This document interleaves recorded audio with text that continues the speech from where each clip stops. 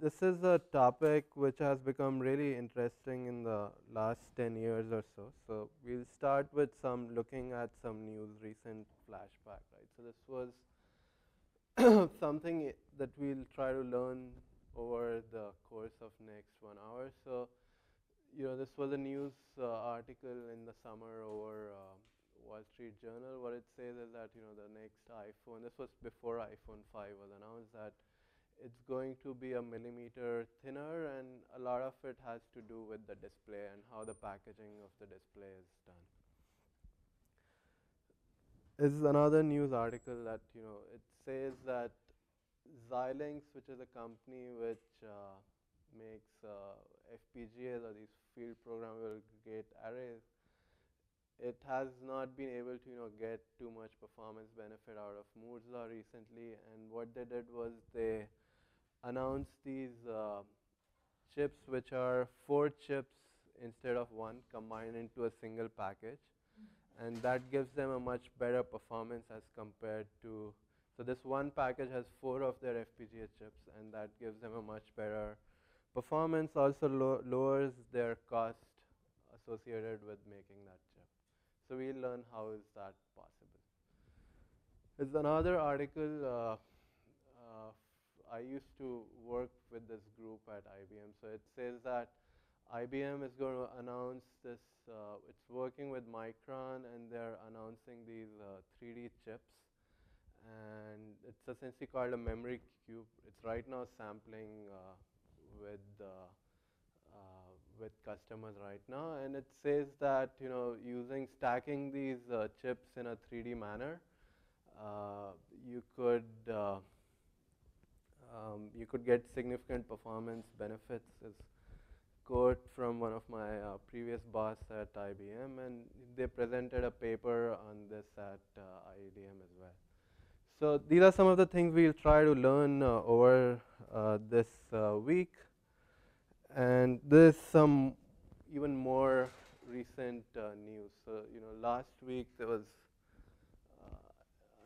some of you might have seen the webcast. There was a event announcing the iPad mini, but they also refreshed their rest of the product lineup. We'll talk about the display of iPad mini specifically next week when we talk about display, but they every time they refresh their Mac or iMacs, they have this picture where it shows, the evolution of the Macs from the iMac to, the current generation, and it kind of, it's artistic play on this other picture of which shows the evolution of man standing from, from ape to the current, as we look now, and a lot of that has to do with packaging, as we'll just see over the next over this week.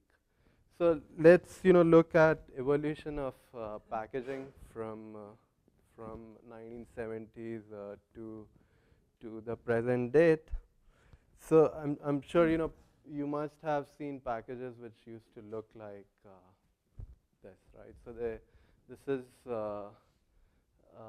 still, if you take any E lab class, any undergrad E class, you'll be using these DIP packages, which stands for dual inline package. So you'll have, it's called dual inline because there are 2 of these lines and these pins are in a line. So it's DIP package. That was the first package that was used in the 1970s, and it's still used for hobby electronics and breadboard kind of stuff.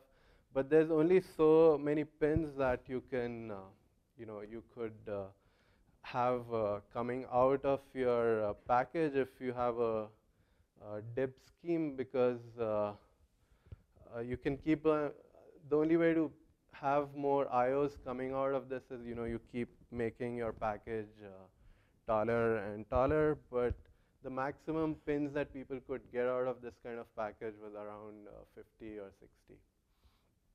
So this, in 1975 or 80s, people introduced this quadruple flat package.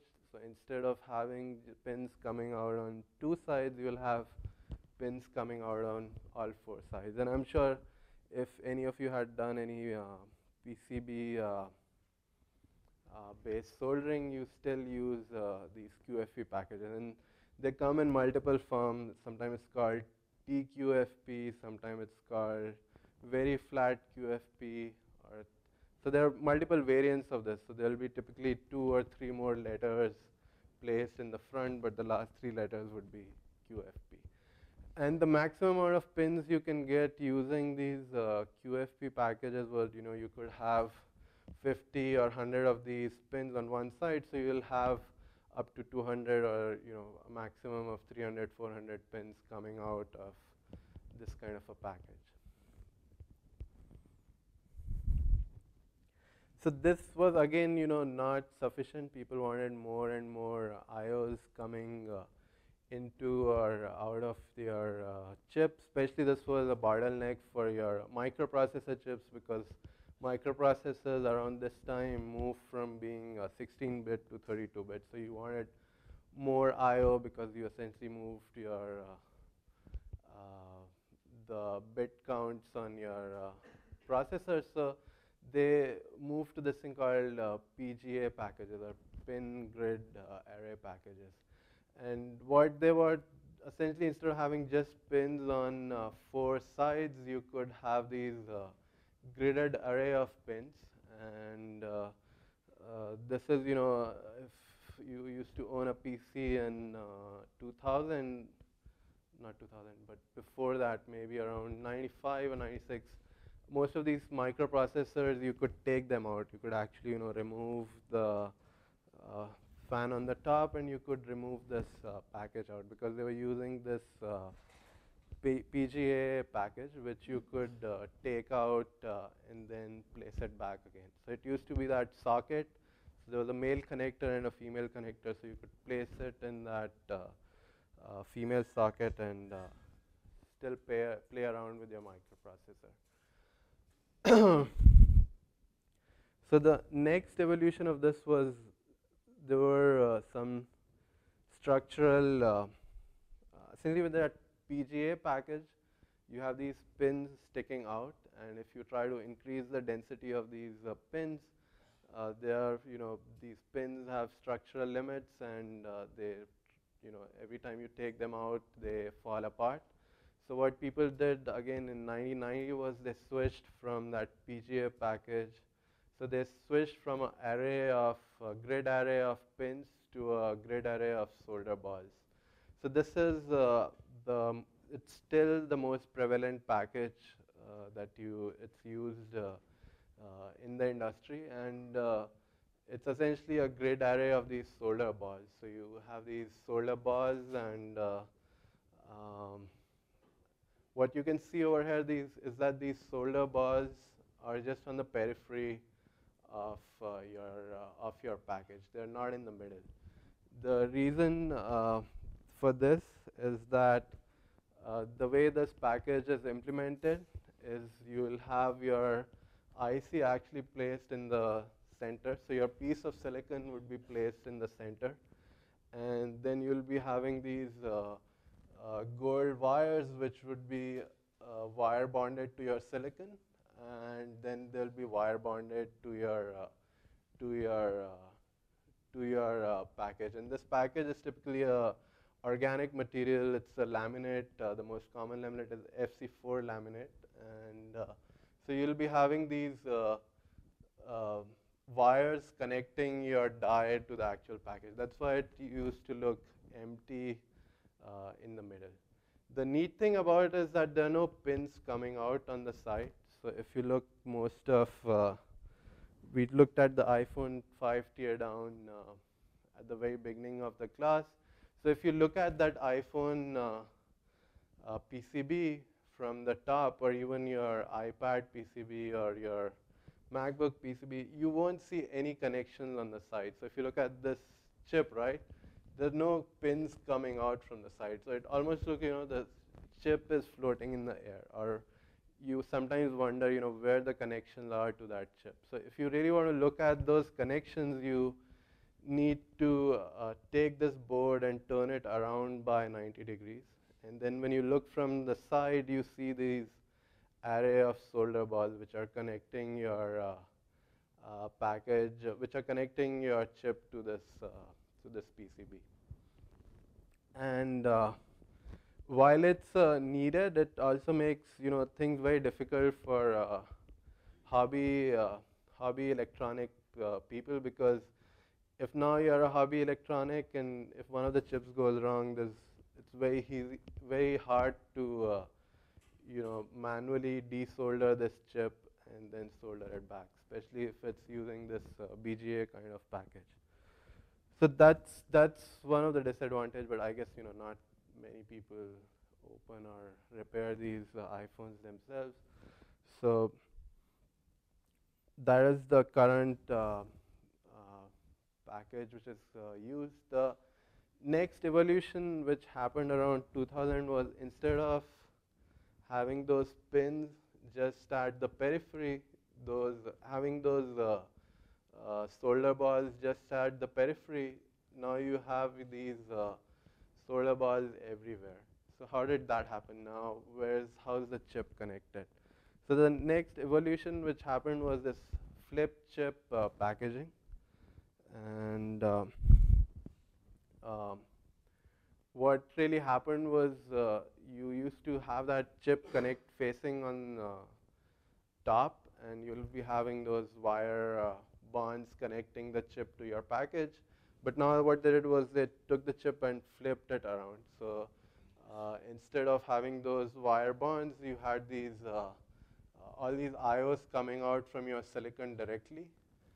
And then you'll be having these solder bumps which would connect your piece of silicon to this package directly. And not all the chips use this. Only chips which have very high number of input-output pins coming out, they use this flip chip ball grid array package. So we talked about so let me refresh your memory again. How do we make these micro bumps that enable this flip chip packaging? So this is the process flow of making a microprocessor that we discussed in week 2. So you'll end up with making all these back end of the line interconnects. And finally, what you do is you pattern your very top layer, and you expose it, you develop it into that rounded shape, and then you place some initial metal which acts as a seed layer. Then you fill it up with resist, then you electroplate it with copper, and then finally you fill it up. You do an electrochemical deposition of solder. So essentially you take that chip and dip it into a solder bath, and that solder it forms the shape of that bump. And there's a lot of technology which goes into how do you detect whether those bumps have holes or not, because if those solder bumps have air trapped inside them, then that becomes a major cause of failure of your overall package. But I mean, in the end, what you do is you strip off that resist, and you are left with this solder bump on top of your chip. And what you do next is essentially take that chip and just flip it on its head and place it on this package. And that's how most of these microprocessors today are packaged. Another thing which happened in around the same time frame, around early 2000, was this whole movement around doing lead-free packaging. So there was a bill passed first in Europe, Resistance of Hazardous Substance Bill, and the same bill was passed in US, and they got rid of lead from the packaging. And if you get rid of lead from tin solder, tin is essentially a very soft metal, and if you flow current through it, it just migrates with the current. So it forms these things which are called as tin whiskers, And especially when you get rid of tin, it's like a whisker of, your cat has whiskers, it's similar to that. So these tin wires or these tin solders will, over the period of time, they develop these whiskers which short your chips over time. So this is one of the disadvantages you get if you get rid of lead, but this is something that essentially people have learned how to live with. But this is one of the major cause of failures in one of the in chips that are shipped out in packages without lead. So if you look back and see what drove these changes in the past in chip packaging, they were essentially driven by change in these pin counts. So each of these technology, you look at multiple technologies, they progress and then essentially they saturate and people move to the next paradigm. So people, it's similar thing, with transistors. People started with vacuum tubes, then the vacuum tubes stopped progressing. They moved to BJTs, then they moved along BJTs, then they switched to MOSFETs, and now MOSFETs have stopped progressing. So similar story in packaging. You started with this dip packages, and then the number of pins kept on increasing unless it became too long of a chip. So people moved to this quadruple flat package that enabled around a maximum of 200 pins. And then people moved to this ball grid array package. And that is supposed to allow up to 1,000 pins.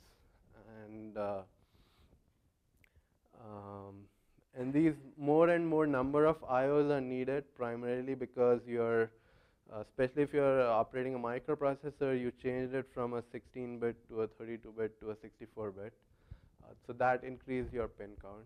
Nowadays, what's driving this pin count is you're moving to more and more system on chip. So if you add more and more functionality to a chip, you need to bring all those IOs from your other analog chips or from your other from your gyroscope, from your MEMS chips to your microprocessor. So that's, again, adds more and more number of pins that your microprocessor needs to have. So this is a good chart which summarizes all these changes. So from 70 to 2000, there were maybe 5, 6 changes. But what we see now is like there's so many of these changes on the horizon. And I'll talk about some of those, but I don't have time to talk about all. But I'll talk about this 2.5D or interposer technology. I'll talk about 3D ICs. But there are so many things going on. There's wafer level packaging. There is fan-out packaging. There's package on package. So it's the same cliche that you hear. Technology is changing at an exponential pace, and you see much more changes on the horizon. The driving factor has changed from just being increase in pin count. What's driving this packaging technology now is that you actually get performance benefit, you get power reduction, you get improvement in bandwidth when you go to those packaging technologies. And whenever you hear a term like performance and bandwidth, that means money. So packaging used to be, maybe 1% of your chip cost. It's moving increasingly to be more than 10, 20% of your chip cost. So there's a lot of money which is moving in the field of packaging, and that's why everybody wants a piece of the pie, including the company that I work for. So there are a lot of people who want to get involved in this field right now.